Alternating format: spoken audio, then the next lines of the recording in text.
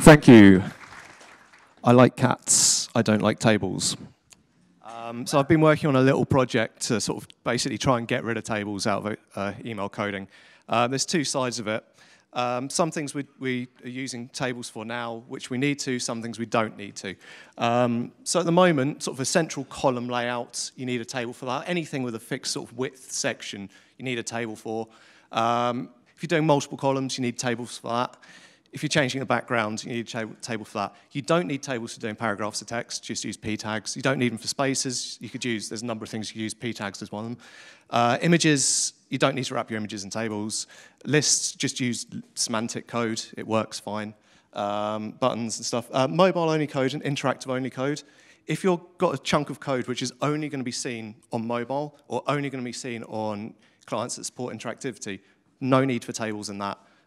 Because it's not going to be seen by Outlook. So this is sort of the standard layout I use for like a central column code. It's like a 3-table cell method. There's a few different ways of doing this. It's the one I use. So we've got 3 table cells, 600 pixel width table cell in the middle, and then 2 on the outside which don't have a width, so they'll just scale automatically to center it.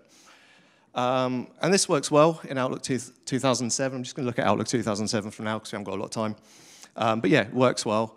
So if I wanted to do that with divs, it's a lot less code. It's much nicer code. It makes a lot more sense. It's like pretty, but it doesn't really work. It's the content is stretched out. You can see, although the H1 tag, the image tag, and the H2 tag are all nice and centered, they still look the same. They're fine. But the paragraph tags at the bottom are stretched out for the full width. Also, there's a line in the middle of it because it's not respecting the background color properly. So why do we want divs if they're such a pain in Outlook? They're easier to manipulate, especially with like responsive layouts. If you've got all your content in table cells, trying to move that around onto mobile is a real pain. You have to like keep things in the same rows, and you're very limited what you can do. With divs, you've got a lot more control about moving things around.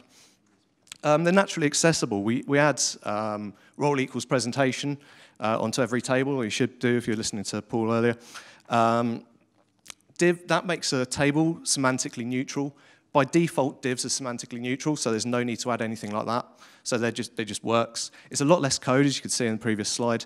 And they inherit styles properly. So when you put a new table in, you have to like, tell it what font you're using again, and all things like that. Like divs just inherit code properly. So to make divs work in Outlook, I've been playing around with a few things. So if you, first of all, to get the width, to get it to respect the width, you put this MSO element frame width, 600 pixels or whatever width you want, and then that will constrain the div so it doesn't blow out to the full width of the email.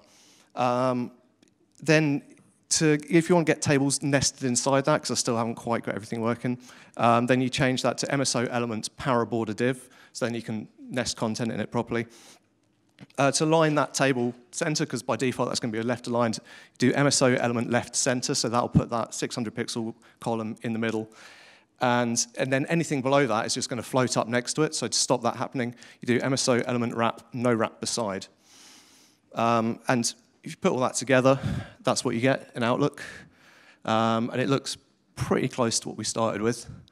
And actually what Outlook's doing when it takes this code, it's actually seeing the divs and it's converting them into, into a table. So that's the code that Outlook sees when it displays that. There are still a few issues. If you look closer, there's a very thin blue line around the outside of all the content. I'm sure I got rid of that at some point. I can't remember what I did. I've been banging my head against the wall. I can't really remember what I did to sort that out. Getting multiple columns inside that main content is, and any sort of nested sections inside it is being a bit of a pain. You can't really nest this code inside itself properly. Windows 10 Mail strips styles from the body tag, which is very annoying. So you can see this like dark sort of charcoal grey sort of background on that. That is applied to the body tag. Windows 10 Mail doesn't like that, so it will just strip it out. Everything else likes that. I'll submit that one over to the Outlook bugs. And the background images, I haven't actually played around with this yet, but VML or otherwise doing background images, it should be able to work, but I haven't had time to look into that yet. So that's it. It's not finished. It's not production ready. So, but I want to share what I've got so far. There's a link to a builder there that you can have a look at the code. Also, I've got a blog post which I'm about to tweet out, so you can look into it. And I just want all of you to sort of have a look at it, take it apart, try and break it, try and fix it, try and get it working.